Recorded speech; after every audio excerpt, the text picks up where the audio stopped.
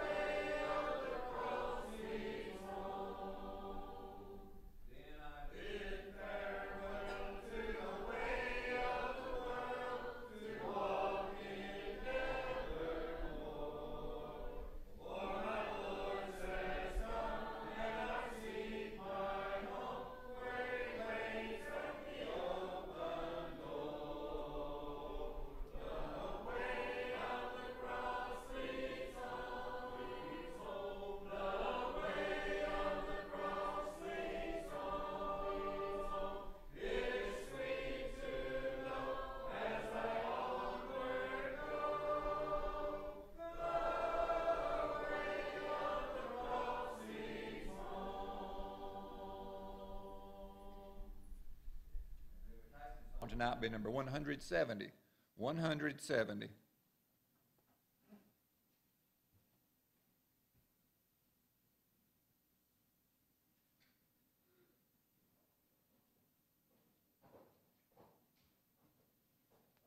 Good evening, brethren. Good to see everybody. If you would be opening your Bibles, if you care to Ezekiel chapter 1. Most of the material that we will be going over will be on the screens. But Ezekiel chapter 1, cut those lights off. There's some intricate things tonight I'd like for you to look at with me. And I'm afraid you won't be able to see them very well, but we'll go from that. We're looking at Ezekiel. That is Ezekiel's Hebrew name. And, of course, Ezekiel's probably one of the most overlooked Bible books, as we talked about last week. And it's apocalyptic symbolism that gives it, I think, such a rough time. As a matter of fact, when you hit chapter 1, you're like, whoa. We're here. There's no introduction into apocalyptic symbolism. You are there. And what I want us to try to understand is why apocalyptic symbolism is even used. Chapter 1, you're going to see, is meant to blow you away. It is meant to grab your attention and for you to try to see something that Ezekiel himself is having a very hard time explaining. What do I mean by that? Well, let's look. Why apocalyptic symbolism? Well, first of all, let's remind ourselves of the perfect nature of God. God has given us His will through revelation. As a matter of fact, the very word revelation itself is where we get our word apocalyptic. Apocalypsis means a revealing or revelation, an opening. In other words, to see something is how the book of Revelation would describe itself. So revealing of information. Remind ourselves of the perfect nature of God. God knows best. And so some of the things that Ezekiel is going to be trying to talk about tonight and trying to show us is some of the same problems that John runs into when he's trying to explain that to which is just about basically unexplainable. And what do I mean about that? Human terms cannot fully convey His glory. The phrase word of the Lord, though, Ezekiel wants you to know this is God's word. 60 times in the 48 chapters that make up this book, Ezekiel is going to refer to the word of God. This is not me coming up with something. This is not just me trying to give my best shot at something. He's saying these are the words of God. And so with that in mind, I'd like for you to take a look. This is what's called the Hebrew Shema. And basically, Shema just means to hear. That's the very first word you see there. But I wanted you to know that little dot on the front of what looks like a W, the way, of course, I'm reading it backwards, aren't I? Start from over yonder and read it backwards. And you see that first letter there? It looks like a W. That's how they read. They read from right to left, backwards to us. The back of the book is the front of the book for them. You notice that that W there has a little dot on one side, on the right, farthest right leg of that, what we would look like as a W, which is actually that gives it the sh sound, where if that dot was on the other side, on the last leg, it would be the s sound. And the reason I tell you that is because that's for us Gentiles. They have what's called vowel pointings. And if you'll see all those little funny looking things under the letters, like a T, a couple of dots under one, under that yod there, you'll see a dot. They added those in about 600 or to 1000 AD. We don't really know. But they did that so they wouldn't lose the pronunciation of their language. Because as you can see, the third word there, and see I'm doing this backwards. Let's play like it's English. The first word there, that is God's name. That is Yod H, Vav H, and that's God's name. They pronounce that Adonai. Notice in that very first word from the left, if we're reading it in English, like, there's no dots under it. And that's because they said, we don't even pronounce this. And that's when you get to that, you read it from right to left. From right to left, that's Shema Israel. And what they would say there when they get to that name of God is Adonai. They wouldn't even try to pronounce that. And I want you to see those vowel points because I want to show you something that I believe that's very interesting. Here is the very first verse in the Bible. And that first word is Berushith. Now, the root word there's those three letters that are underlined. That is Rosh. It means head or ark or the top. But why I'm drawing your attention to this is that first letter right there. In the Hebrew language, they put things at the beginning. That's where they put their prepositions. In, for, against, to, with, by. All those things that we use separate, they stick it onto the word. And I think they just do that to make it harder for me. But on the end, that little funny yod and, the last two letters of that's how they conjugate their verbs. That's like in Latin, just like in Spanish. It tells you whether it's male, female, plural, and so forth. But I want you to see that right there because we're going to see that a lot with a key. And the key is the like, the like preposition. And we're going to see that a lot. And I just thought while we had this up here, I'd also show you see these things right here in front of these words? Those are what's called the definite article in Hebrew. We use the word the. The definite article for us is the. Greek has a bunch of definite articles, but the Hebrews, they stick it right on the front of the word. Sometimes it's a question, and so it's a very interesting language to learn, but that's their word for thee. But I want you to see that, and one of the reasons I want you to see that is because of what we find. And we're going to use Ezekiel chapter 1 at verse 13. Can you see that cursor moving right there? Can you see that? Because it was kind of tough earlier for me looking at the screen. I realize that's kind of hard to see. But do you see this little, looks like a backward C connected to the front of this word? That is the Hebrew inseparable preposition for as or like. And I wanted you to see that. I want you to see I'm just not making it up. That's in Ezekiel chapter 1, verse 13. The interesting thing about this, for instance, let's go ahead and take a look. This word itself is mara, and it means appearance. It's how something looks, okay? And so he's using the word appearance there, but he sticks. Notice how that begins with that funny-looking thing right there? Okay, now let's go back and look at it. Here is that word we were just looking at. That's the first letter of the real word, but notice this is stuck on the front of it. That is the inseparable preposition like. That appears 18 times in chapter 1. 18 times in chapter 1, Ezekiel's going to say, and it appears like, and what he's saying there is, I've never seen nothing like this, but here's what I think it looks like. It's like this.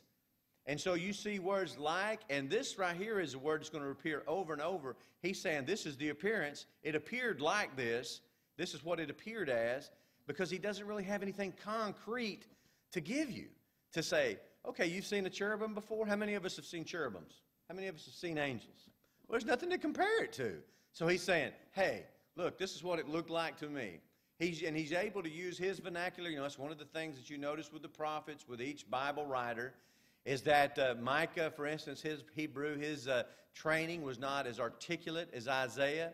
So they're able to keep that in their vernacular as they write. And you can see some of the things that the less educated men would do than those that were more educated. For instance, Luke's Greek is over the top. It is perfect. Whereas Peter's is kind of rough, kind of gruff. And John's is plain simplistic. And the Bible is inspired of God, no doubt about it. God was speaking through these men, but they were allowed to keep some of their characteristics, if you will, in the penmanship that they gave. And so you can see characteristics of how they wrote different than some other men wrote. I just wanted to share that with you. I hope that didn't throw us off too bad. But I wanted you to see that what we're looking at is Ezekiel trying to do something that's pretty tough. Trying to do something pretty hard. And a lot of people will hit, they're pretty cool till verse 4. You know, they go, okay, chapter 1, verse 1, I'm good with that. I understand that. 2, I'm all over it. 3, it's good. 4, like, whoa. And then go on through the rest of that chapter. What in the world is Ezekiel talking about? One of the things that I want us to see is that chapters 1, 2, and 3 are pretty much just Ezekiel's calling. God saying, hey, I've got some preaching for you to do. But chapter 1 is important because for the Israel, where are they wanting to be? They're in Babylonian captivity right now. Where do they want to be? Israel, and particularly Jerusalem. They want to be at the capital city. They have been deported from that. And they think, why do they want to be there so bad? Why is it so significant? Why does Daniel throw open his windows every day and pray towards Jerusalem? Well, what do they associate that with? The very presence of who? God. And now guess what? We're going to be in a river 1,000 miles away or 500, whatever it is, as the crow flies. But, you know, you'd have to go across the Fertile Crescent. But we're going to be there, and Ezekiel's going to be standing on foreign soil, and guess who comes to call him? That's right, the very glory and appearance of God. And it's important to understand that because all the things that we're going to be talking about here, this is made to get your attention. This is God in all His glory described, and it's an attention getter. Chapter 2 and 3 will calm down a little bit, and we'll be able to understand that and put it, it's more, how do you say, literal. And one of the things we learned right off this is a symbolic book. It's full of apocalyptic language, and that we're going to have to pick up on that pretty quick. And so notice, number 1, difficult task lay ahead of Ezekiel. For the first part of his ministry, he's going to have to tell everybody, look, Jerusalem's going to be destroyed. I know you don't think that's going to happen. I know you're against that. He's going to be very unpopular. And don't you know that many times during the course of when God's having him lay on one side over a year and playing with those toy soldiers and burning his hair and cutting up part of his hair with a sword and so forth, don't you know that people are going to ridicule him, give him a hard time? And I think this would have been great to keep in his memory to think, okay, God told me this. I saw the very presence of God. Number 2, people in Old Testament times believed that the gods of conquering nations were greater than their own and would worship them. As a matter of fact, a lot of times conquering armies would capture the little gods, and by that I mean statues and stuff, and they would take them home and put them in their God's temple and say, see, our God's superior. Here's all the gods that got whooped. And so they would show that. It's amazing that Israel, time and time again, was the exception. Because what was Jehovah God doing? He was conquering everybody. God's the most powerful. He is the only God. And yet what would Israel do? They would go out and start trying to worship these pagan gods, these false gods. Absolutely amazing.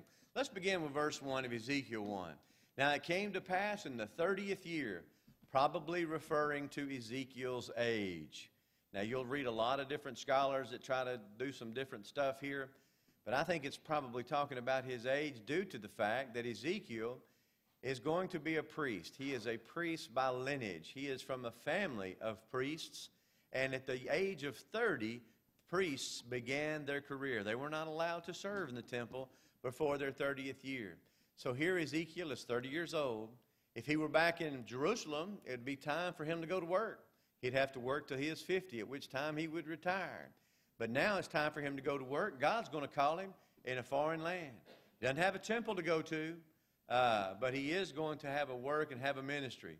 In the 4th month, in the 5th day of the month, probably sometime in July, He says, as I was among the captives by the river of Kibar, or Chibar. We don't know where that is. Got an idea? Some folks, but it's highly argued, doesn't really matter.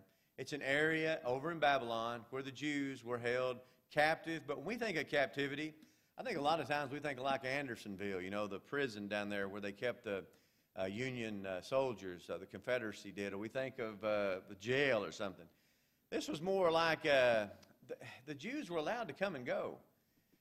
They could even visit home, and people from Jerusalem could come visit them. And so, see, that was one of the problems that Ezekiel ran into, was these people from Jerusalem would come and say, hey, man, everything's great. King Zedekiah is rocking and rolling, things are doing well. And so people in Babylon were going, man, this doesn't look good. I don't believe it's going to be destroyed. I think Ezekiel's pulling our leg, so to speak. And so he had a tough time selling that to everybody. The whole time, God's saying it's going to happen. Ezekiel's saying that, but they're getting word from home. Well, maybe that's not so tough. And then you have some Jews that will go back and visit and come back and say, everything seems to be going just hunky-dory. Notice how he also dates this. He says that by the river Kibar, that the heavens were opened up and I saw visions of God. Now realize that's a vision. Verse 2.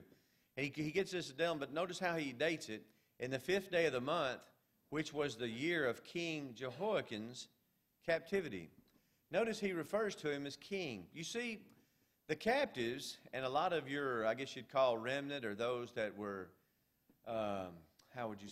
really concerned with what God would have them to do as far as the kingship and everything, they didn't really look at Zedekiah as being a king, because do you remember who put him there? Nebuchadnezzar took Jehoiakim, who was the rightful king, David's line, that's who was supposed to be there, took him and put Zedekiah in his state. So a lot of folks never really looked at, the folks that would really be Hebraish, I guess you could say, the Hebrews of Hebrews, they still looked at Jehoiakim as being the king. So he dates this from the 5th year that Jehoiakim has been held in Babylon. Verse 3. Says, the word of the Lord came expressly unto Ezekiel the priest. I want you to know this is God speaking, and that's that, notice that all caps Lord there. That's Adonai, it's God's covenant name. This came expressly to Ezekiel the priest, the son of Buzi, in the land of the Chaldeans by the river Kibar, and the hand of the Lord was there upon him. Notice where we are.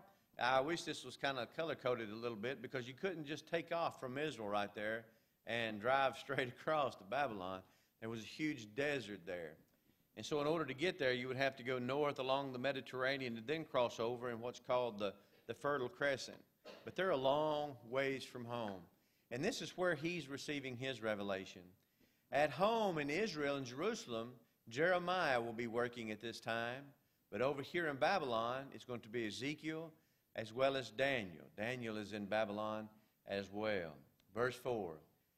And I looked, and behold, a whirlwind came out of the north, a great cloud, and a fire enfolding itself, and a brightness was about it, and out of the midst thereof, as the color of amber, out of the midst of the fire. You ever seen a storm coming?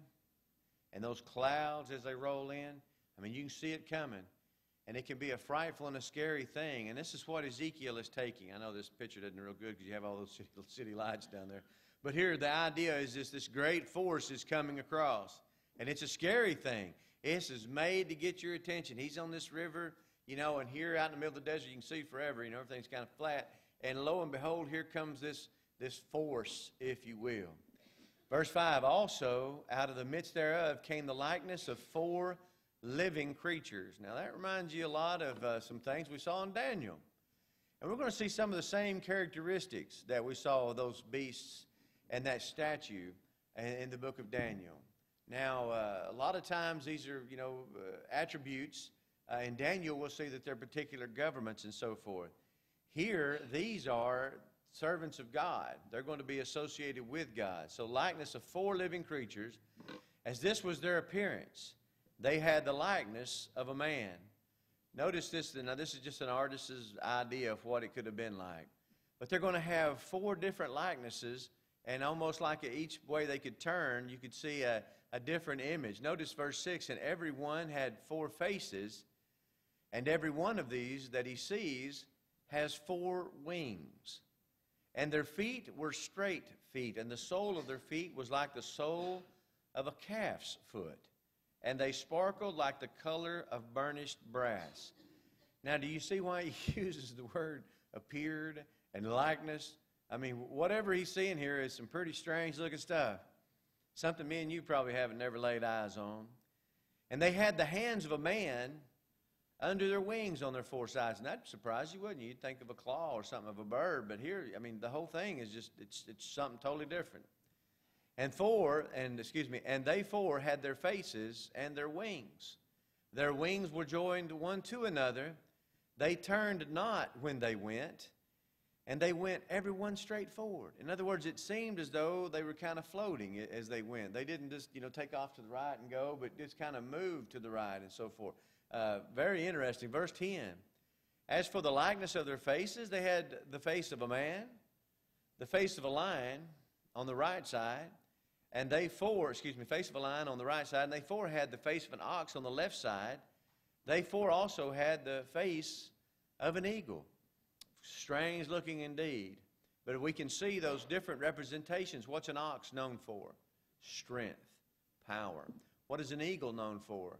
Its swiftness, its ability to, launch upon its prey and so forth. What about a man? Intelligence. Intelligence in the calf, a beast of labor.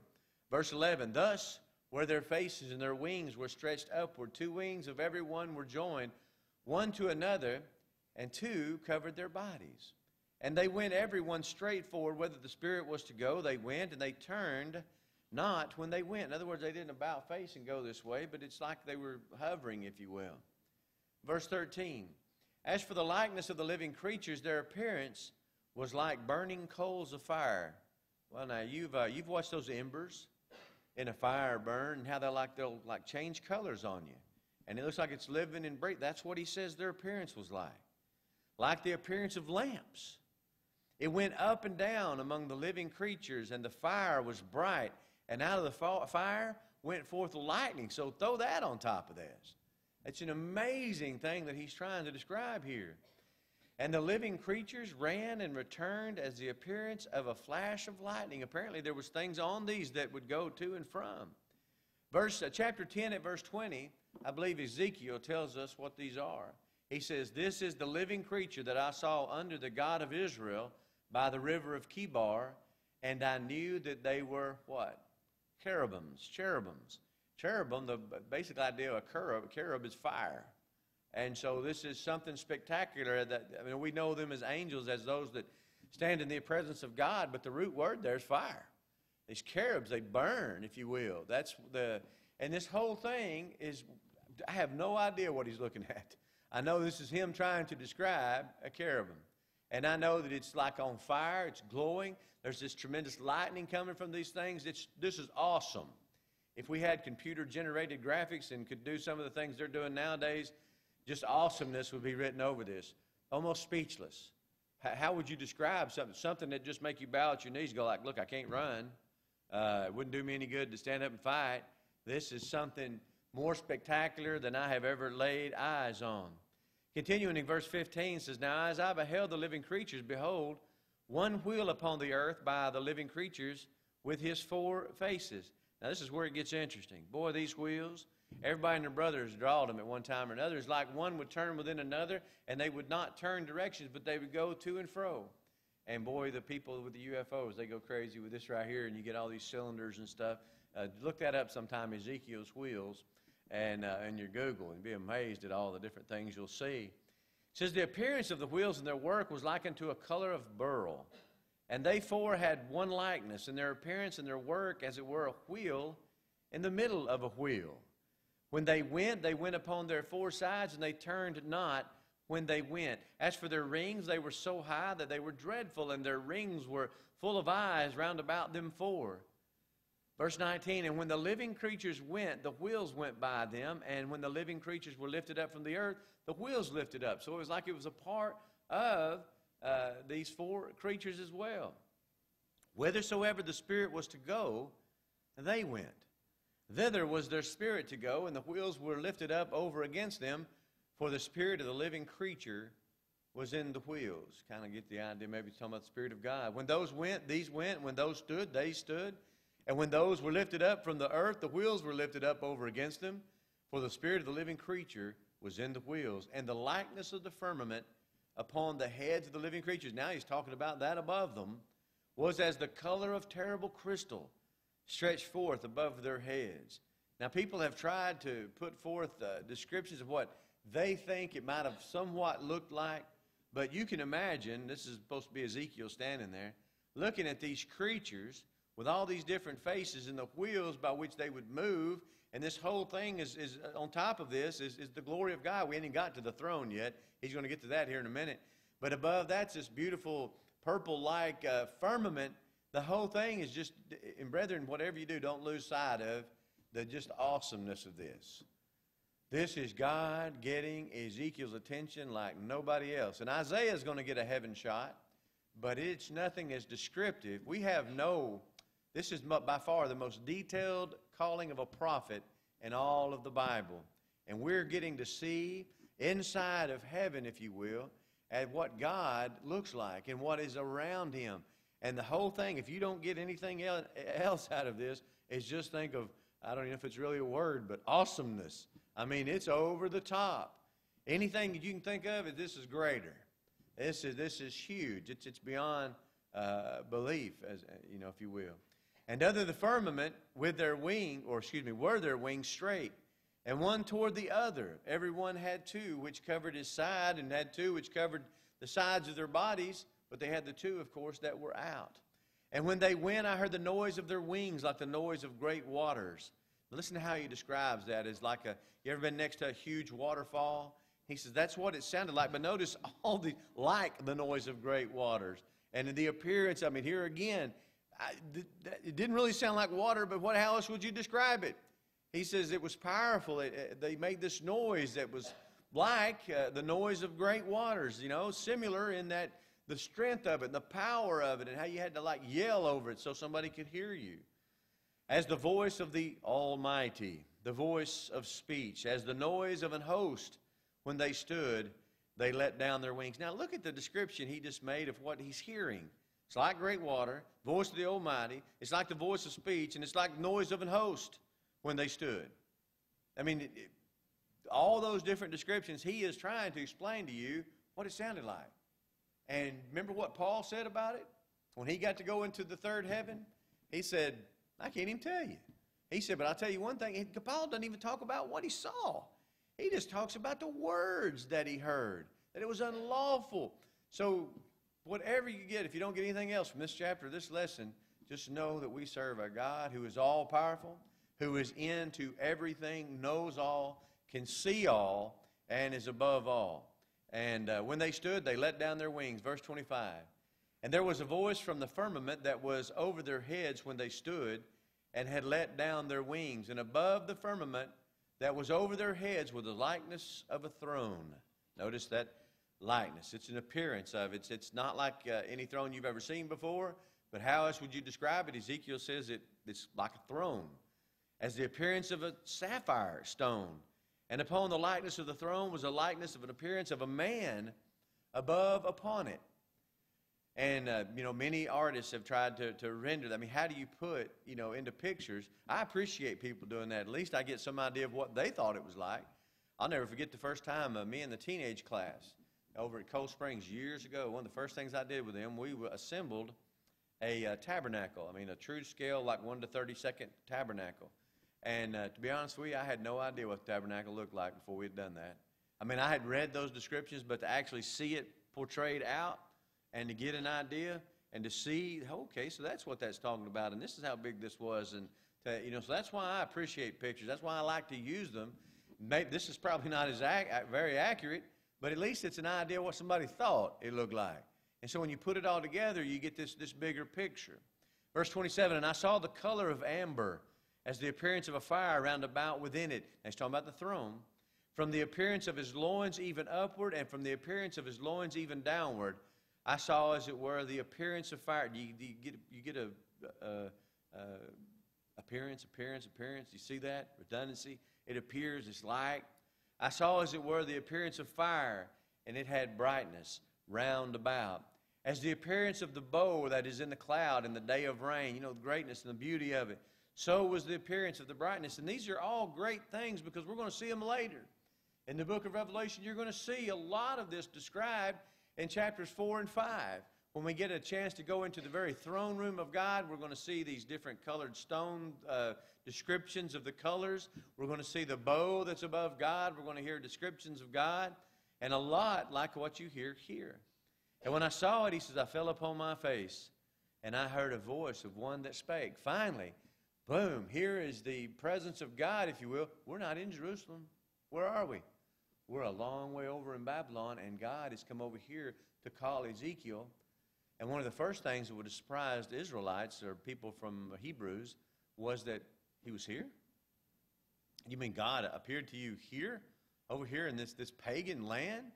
God's presence is, no. As we're going to see in the book of Ezekiel, we'll actually see God's appearance, God leave Jerusalem. That's the idea here. God doesn't love a town just because it's where it's located. God loves people and people that worship Him. And just like the church today, God is everywhere that His church is. And one of the things He's going to show in the book of Ezekiel, and what he tells Jeremiah to tell him in the Jeremiah temple sermon early on in the book of Jeremiah, is that you think this city is why you're here? You think this temple is why you're here? You say the temple of the Lord, the temple of the Lord, the temple of the Lord are these. And then somehow that makes you holy? He says, go look at Shiloh. Now Shiloh was the place where the tabernacle was set up in the book of Joshua. And that place was obliterated. And God says, you want to think about holy land when it comes to me? You think you can live however you want to, and that I'm going to bless you just because there's a temple there with my name on it? Go look at Shiloh. That place is gone. And that's where my presence was supposed to have been before. I'm not going to be with you if you're a wicked people. And so here we are in Babylon. God appears before Ezekiel, and he's got a call for him. Well, I tell you what, you want to learn a lot about a group of people, the characteristics of a people? Look at chapter 2. And he said unto me, Son of man. That's going to be the term that's used over and over in this book. And if you remember, that was Jesus' favorite term for himself. Stand upon thy feet, and I will speak unto thee. Imagine the God of heaven says, Ron Gilbert, or you fill in the blank. Stand up. I'm going to talk to you. And the Spirit entered into me when he spake unto me and set me upon my feet. And I heard him that spake unto me. And he said unto me, Son of man, I send thee to the children of Israel. Here's the call. To a rebellious nation that hath rebelled against me. They and their fathers have transgressed against me even to this very day. And he is going to take Ezekiel later on, literally, figuratively literally, how does that make sense? In this vision, by the hair of the head, and take him back to the temple. And say, look at what's going on in here. Right now, God is saying, the people of Israel are worshiping pagan gods in the temple they built unto me. And I'm not going to put up with it. He says they've rebelled, their fathers have rebelled, and they're doing it right even to right now. Verse 4, for they are impotent children and stiff-hearted. The idea that they're hard-hearted. That they've got their mind set on what they think's right, and they're not going to let anybody change them. Jesus is going to say the same thing about them, from Abel to his righteous servant Zechariah, who was killed before the temple. All the prophets that were sent to him, they killed him. Because they're a stiff-hearted and a stiff-necked people. Same thing Stephen will say to them right before they kill him in Acts chapter 7. He says, I do send thee unto them, and thou shalt say unto them, Ko Amar Adonai. There, you know some Hebrew. Thus saith the Lord God. This is God speaking, not me speaking, Ezekiel saying, verse 5. And they, whether they will hear, that word Shema, or whether they will forbear. In other words, they don't pay attention. Quotes, parenthetical statement, for their rebellious house. God says whether they'll hear you or whether they won't. It's their attitude. They're usually rebellious. Yet shall know that there hath been a prophet among them. Brethren, that's our job. Boom, right there, huh? To do what? Sow the seed. What are you? You're a seed sower. You're a preacher of the word. You're a teacher of the gospel. You're to go out and preach the gospel to everybody that'll listen. You tell them about Jesus. What happens if they don't hear? Hey, they'll know that there's been a prophet among them. God never told us, Now, you need to go out there and convert people. It is your responsibility to convert them. You got to latch on to them, like the legion. Don't turn loose till you get them in the water. No. God says you preach. You teach. And here we see one of the things that Ezekiel is supposed to do. You go to them. Whether they'll hear you or whether they won't hear you. When they stand before me one day in judgment, I can say, there was a prophet among you. You knew the truth, and you chose not to obey it. You see, that's one of the reasons we do what we do. God has already told us, many are called, few are chosen. That's talking about people that actually accept the word. God has already told us that there will be many in that day that are going to be lost. Few that are saved. Matthew 7, 13, and 14. Yet what does he tell me and you do? Preach. You preach the word. You're not responsible for the soil. You're the seed caster. You do your job. The word's going to do its job. And people will have opportunity to obey it or to be like Israel and just throw it aside. But hey, they will know that there's been a prophet among them. Verse 6. And thou, son of man, be not afraid of them, neither be afraid of their words. Though briars and thorns be with thee, and thou doest dwell among scorpions. In other words, it's going to be hard. Be not afraid of their words, nor be dismayed at their looks, though they be a rebellious house. God said, I'm with you. I got you back here. And thou shalt speak my words unto them, whether they will hear, whether they will forbear, for they are most rebellious. But thou, son of man, hear what I say unto thee. Be not thou rebellious like that rebellious house. Open thy mouth and eat that I give thee. And when I looked, behold, an hand was sent unto me, and lo, a roll of a book was therein. Remind you of anything? Remind you of Zechariah? Sure enough. There was a book therein, and he spread it before me, and was written within, without, both sides. And there was written within, Lamentations. That's something you cry over. You ever read the book of Lamentations? Oh, it is sad. It is so sad. You can see why they called Jeremiah the weeping prophet. He said that's what's written in this book. Mourning, sadness. You're upset about something bad that's happened, something bad that's going to happen. Lamentations, mourning, and woe. Woe, woe, woe. Alas, bad, not good. That's what's in this book. Did I skip something there? I sure did not, but I tell you what, if you have your Bibles, let me go ahead and read over into this. He's going to make him eat that. I better stop right here. We'll just go over for this week. We'll start back chapter 3, verse 1 next week. Moreover, he said unto me, Son of man, eat thou findest, eat this roll, and go speak unto the house of Israel. So I opened my mouth, and he caused me to eat the roll. There is your calling of the prophet of Ezekiel. The words have been put into Ezekiel, and now he is going to be preaching them back, if you will. If you don't get anything out of this lesson, we're going to rest of chapter 3 also is a part of his call. He's going to be told exactly some of the specifics of his mission. But if you don't get anything out of tonight's lesson other than just remember the vision, the painting, the word picture that Ezekiel is trying to draw for you, because that's what you're going to find in the book of Revelation. Symbology, pictures, word pictures, things, sometimes entire chapter. Where we get beat up, where we find ourselves getting into trouble, and hey, this is what we do because we're Bible students, right? Is that we try to take every word and get a specific meaning out of it. That's what, we argue about, the preposition is in Acts 2:38, for the remission of sins. And we'll write whole books about how this word is used in this particular. You can't do that with apocalyptic literature. It's just not meant to. It is to paint a huge picture. Now, we don't know what the specifics of the four faces and what their exact symbology is. What you're supposed to walk away from chapter 1 with is the fact that God is awesome and that Ezekiel saw him and that God spoke to him, and here's what he has said to him. So if you ever get tired, you ever get upset, and you're wondering, think about chapter 1.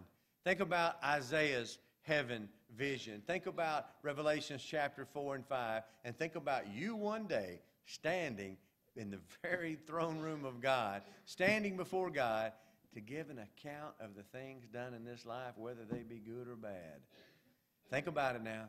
Think about what Ezekiel has tried to draw, and think about the awesomeness, the power of God when he is going to say, welcome, my beloved son, or depart from me, you workers of iniquity.